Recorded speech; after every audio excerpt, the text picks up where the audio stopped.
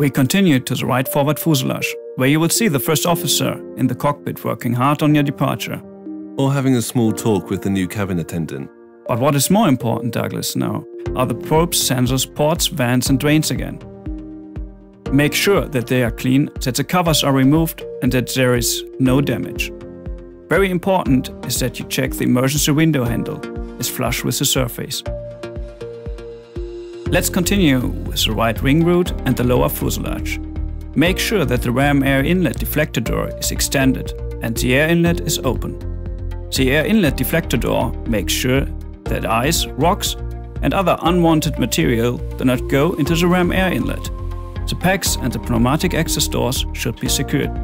Check at the bottom of the aircraft the condition of the water drain masts. But be careful, it might be hot. The drain masts have integral electric heater elements. Heat to the masts is constant and automatic when power is on the airplane. It operates in 115 volt in flight and 28 volt on the ground. It uses a reduced voltage on the ground to prevent burn hazards to our personnel. Also, it extends its service life. The alternate static port shouldn't be blocked. What color should the oxygen discharge disc have? The oxygen discharge disc is green, and if it's discharged from overpressure, it won't be there. Check the condition of the leading edge flaps and exterior lights. We continue with engine number 2. On every side you verify that the condition of the cowling, fan cowl, vortex control devices is good and that the access panels are latched and secured. Make sure that the thrust reverser is stowed. If you see a red screw sticking out of the engine cowl, then the thrust reverser on that side is deactivated. Let's look at the engine inlet.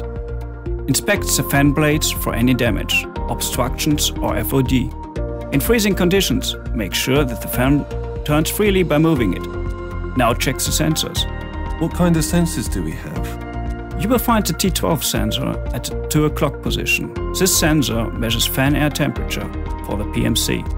Sensor T2 is at the 10 o'clock position, which measures inlet air temperature for the MEC to provide high or low idle power depending on aircraft situation.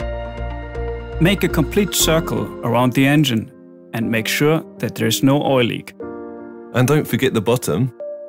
At the tail section, visually check the tail cone, exhaust area and the exhaust tail plug with the exhaust case struts and visible turbine blades and the fourth stage of the blades from the low pressure turbine.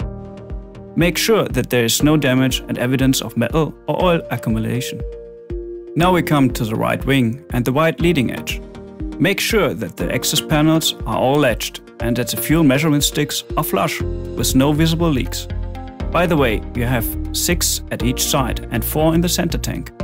Check the condition of the leading edge flaps and slats.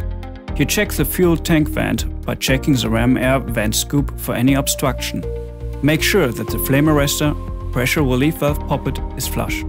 We continue our walk around via the leading edge and wingtip to the trailing edge. Look at the condition of the strobe and position lights. If the position lights are red, you did the walk around in the wrong direction. Is there any difference between our Boeings? Yes, there is a difference between our 300 models, with winglets and without. For the aircraft without winglets, at least 2 dischargers are on each wing, so maximum of 6 static dischargers may be missing.